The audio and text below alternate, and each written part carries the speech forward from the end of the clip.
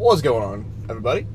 I'm going back to help my grandpa once again today. It's not quite a week yet, almost a week, I guess.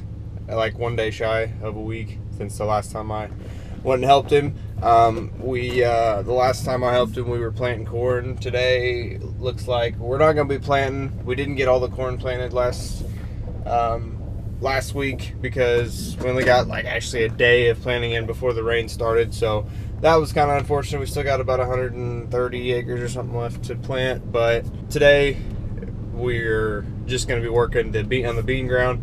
On the corn ground, it's still just a little bit too sticky yet to be planting, so we're just going to start working some of the bean ground, which would have been the corn ground from last year if you guys didn't know that.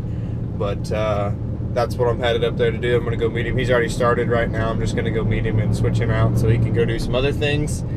And yeah, we'll see what else we can do. Alright, I've been going a couple rounds. I came over and switched out my grandpa from he had started over here because he just wanted to see if it was going to work or not. And when he called me, he was actually already over here. So if I were to come switch him out, he's actually going to go drive around and look at a couple other places as if they'll be dry enough to work or not. So we may actually get to work quite a bit of ground today. We'll see. He said if quite a bit of it's dry, you actually may hook the other cultivator up and go start working somewhere else, and we'll run both of them today and see how much we can get over, because it's supposed to rain. There's a small chance tonight and then tomorrow, and then today's Tuesday, so Friday and Saturday there's a really good chance of more rain. So that's kind of a bummer, but that's just the way it goes. So we'll just kind of see how much ground we can get over today and go from there. I meant to record some more for you guys on the way over here, but it's super windy outside today, and so you guys probably wouldn't have been able to hear me at all. Plus I was in a side-by-side all the way over here for a few miles, and obviously you guys probably know how loud they are, so you guys probably wouldn't have been hearing me at all, so I apologize for that. But I'm gonna keep going at this. I got another little patch back in the corner over here, so we'll see how much we can get done today.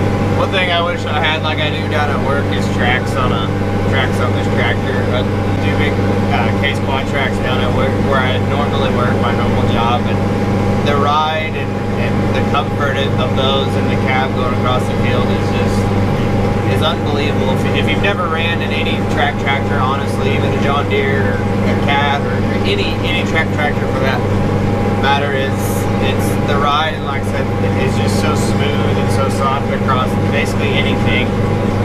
Obviously they're all different, like the John Deere and Cat tractor only have 2 tracks compared to the Case ones, which have 4. And in my opinion, I've ran all 3 of those. I've ran a Cat, I've ran a John Deere, and I've ran the Case quad tracks.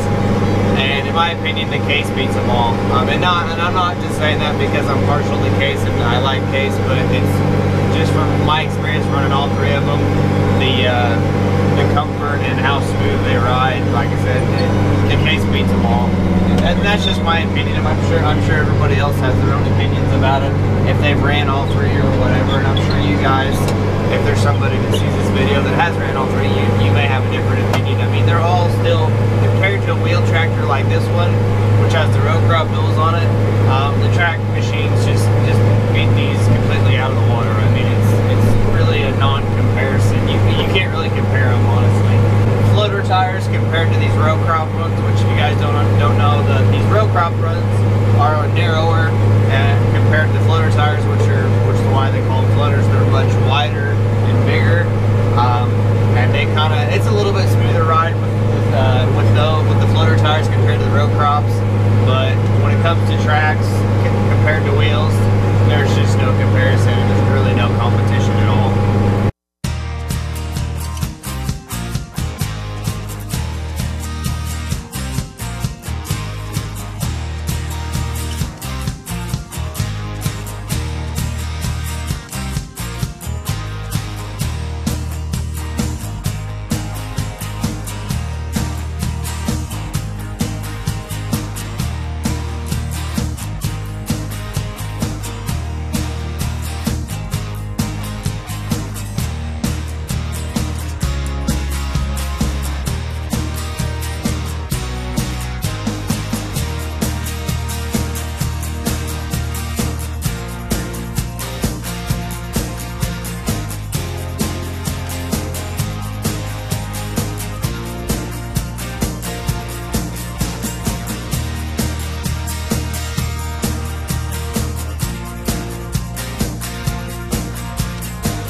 Alright, we finished up with the front patch here. As you guys see, we're folding up right here to... There's another patch back over here behind the other side of these trees. There's a little corner patch. There's probably, I don't know, 20, 30 acres if that. Somewhere back over there. But we got the wheat. The wheat's looking really well, or really good. It'll be, I'd say, next 2-3 weeks, probably cutting wheat around here. Unfortunately, we have to fold up. I wish I could just drive back there without having to fold up, but we got to fold up and move back there. So we'll go get that done and then head out into the next field. Alright guys, we just got back from eating lunch. My grandpa's taking off. He's gonna go, he actually already got the other cultivator hooked up, the smaller one, and he's gonna go start on another patch, which after I get down here, that's where I'm headed. I'll be headed over to where he's at. We'll be running 2 of them just to try to get over as much ground as we can today, because it's supposed to rain. There's a chance in the morning.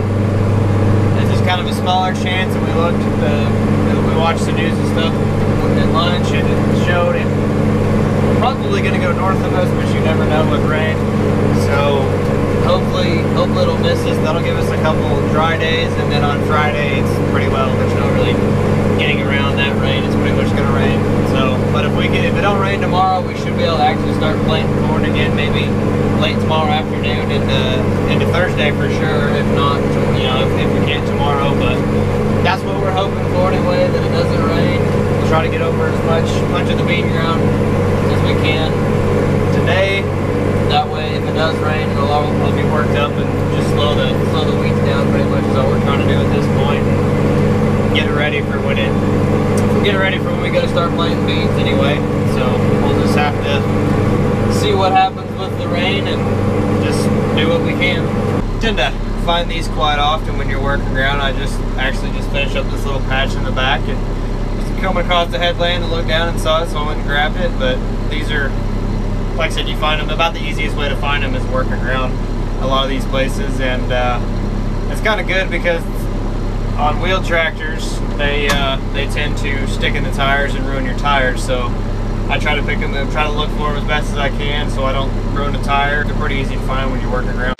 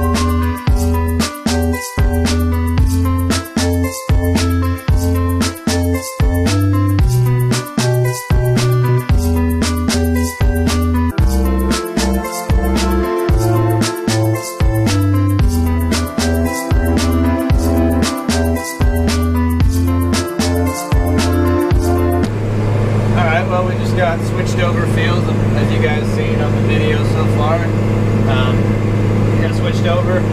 The next field, my grandpa's actually over there. If you guys can see him, he's working. Kind of, we're in 2 separate fields. There's a waterway separating both of them, but I mean we're both right here.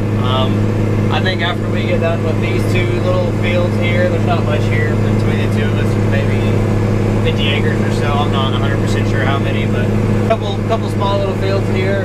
And then I think once we get done here, we're going to move over next to my house. And I think there's 90 or so acres there. I don't know if we'll get to that today or not. We'll just have to see. We have plenty of time, but it's really all up to my grandpa if he wants to or not. So I guess we'll just have to see when we get to that point. Well, it looks like we are going to go ahead and go over to over by my house or where I live to do that field as well. We're just going to go ahead and take both of them over there and get it knocked out real quick. It shouldn't take us too long at all with both of them. So it didn't take us very long to get these two fields at all. It took us maybe an hour at the most. And actually the timing was perfect. He got done at the same time as I got done pretty much. So we're headed over there to see, to get that done, and that should be it for the evening. So I guess we'll see. Kind of a rare occurrence for my grandpa. He hardly ever puts two tractors in one field, so I must be because of the rain or something, I don't know. But we're in the same field now. Like as I said, we took both of them over here, which I didn't really expect them to put them both in the same field, run at the same time. And then also our neighbor is over there across the road. I don't know if you guys can see that or not, but he's got his cat out there with a turbo tail on, basically doing the same thing we are.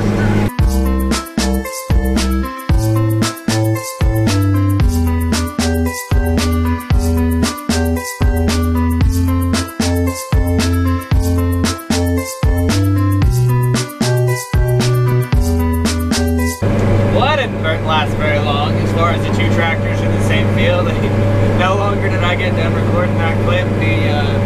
He just called me. I saw him stop and fold up, and he just called me and said he's got a flat tire on the wing, so he's got to go change that. But he did say he'll be back once he gets it changed. So, but I just thought it was funny since I just said that, so I must have jinxed it, I guess. I don't know, but he's gonna go home and change that, and hopefully get back.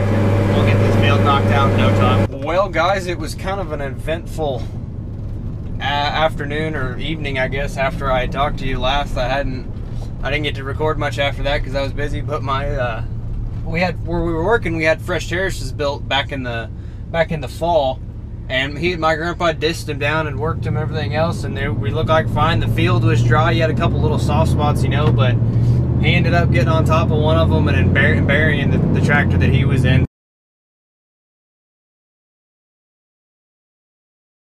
So we had to stop, unhook mine, the 9130, which is what I was running, the 4-wheel drive, unhook it from the cultivator, hook onto it, and luckily my uncle was off work and my dad was off work, so they brought us the tow rope. We got it hooked up, broke the tow rope actually, so then we were kind of, didn't know what the hell else we were going to do after that. Hooked a couple chains together, and luckily it really wasn't that bad. All we needed was just a little bit of pressure on it to help it get pulled out. I mean, it was buried, but the 4-wheel drive, all you just needed a little bit of pressure on it to get it yanked out and back on the dry or solid ground, I guess, because it was dry. It just, the fresh terraces and all the rain we've had, I guess, just made them super soft. But made it work, got everything, got the field finished up, got all the terraces worked out, even though they're basically like death traps right now. I had to work all the terraces out, and man, it was kind of sketchy going across the top of them, sinking in and everything, but we got it done, and that's definitely going to be it for the video. I'm headed home now to eat, start editing this video, and maybe have it edited tonight. I should have it edited tonight, and I'll have it uploaded tomorrow for you guys. So